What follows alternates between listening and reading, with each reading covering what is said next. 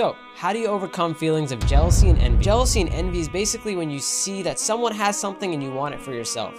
Islamically, there is a concept known as hasad.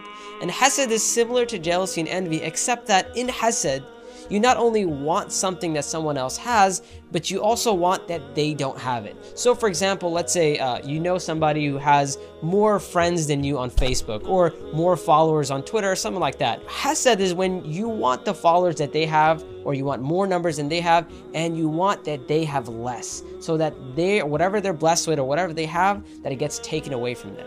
Now, this is a normal thing. It's normal for people to feel jealous and envious of others when they see that Allah has blessed them with certain things. The best possible tip, inshallah ta'ala, I have for you is that when you're feeling jealous and envious, make a very simple dua.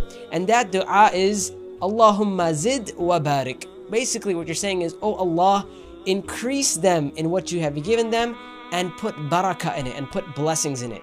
And you may think that's counterintuitive. You may say, well, if I'm jealous of them, why would I ask Allah to give them even more and to put barakah in it? Well, there's benefit in that. And the benefit is this. First and foremost, when you make dua for somebody else, we know that the angels make the same dua for you. So when you say, oh Allah, increase them in what they have, you're actually making dua for yourself as well. That's the first thing. Second thing, when you make dua for someone else, you actually release the negative feelings you have towards that person. And one of the things you'll realize about jealousy and envy is that it's a very poisonous thing. Hasad is very poisonous to the soul, and it makes a person very uneasy.